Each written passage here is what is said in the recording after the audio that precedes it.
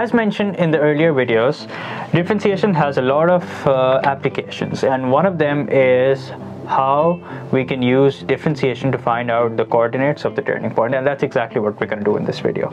Okay, so as always, first I'm going to explain to you guys the concept, then I'll further try and elaborate on that concept with the help of an example, and then we'll do some full-length examples probably in the next video to further cement our understanding. Okay, so in order to find out the turning point, let's first analyze what the turning point looks like. So here I have a quadratic curve, and every quadratic curve will have a turning point. Okay, so this right here, the point that I've highlighted, is the turning point of this curve. Now if we were doing math, and if we were to do this graphically, the way to do that would be to draw a tangent at the turning point. And if we were to draw a tangent at the turning point, we would get a horizontal line. Now what does that mean? That basically means that the gradient of the tangent at the turning point is basically equal to 0. Yes, so that's exactly how we find out the coordinates of the turning point. What do we do? Here's what we do, is that we first differentiate the equation of the curve, all right, and we set it equal to 0. So I'll write it in steps also.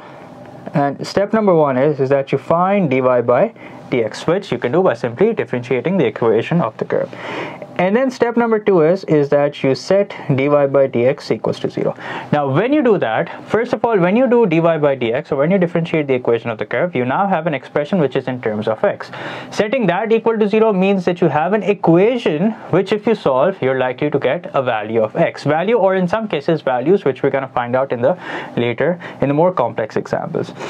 When you do that, what you get as a result is the x coordinate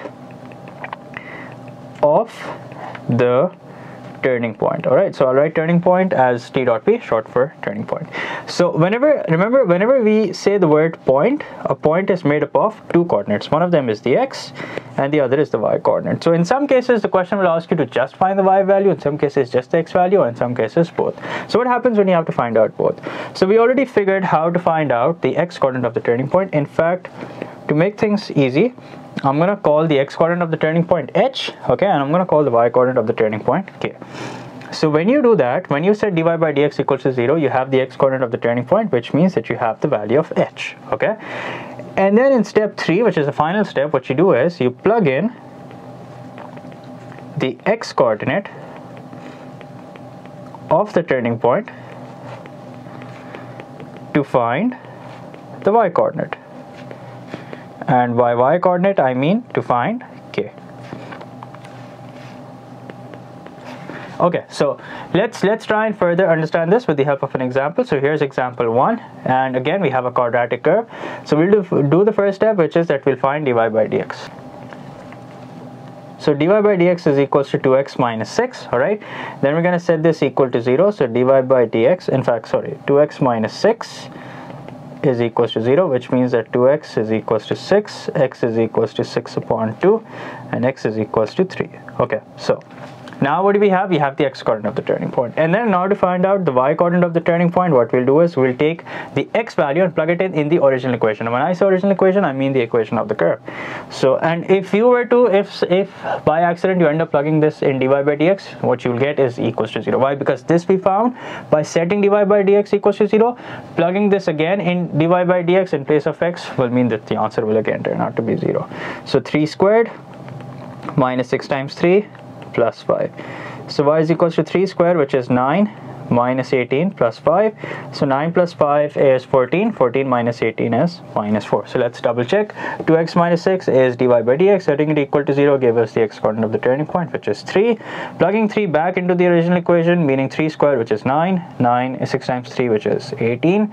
9 minus 18 is minus 9. Minus 9 plus 5 is minus 4. So that means the turning point, or the coordinates of the values of h comma k, in fact, are 3 comma minus 4.